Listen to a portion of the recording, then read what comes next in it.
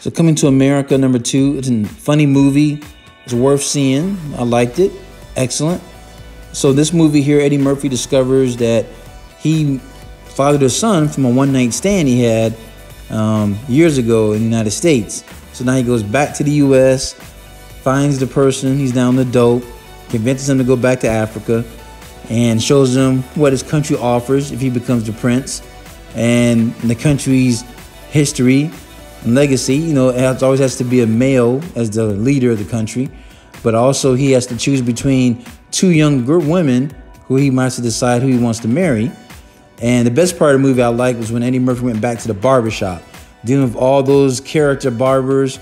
That was so funny. And you see a lot of people from the first movie show up in this second one. So definitely it's a good movie to check out.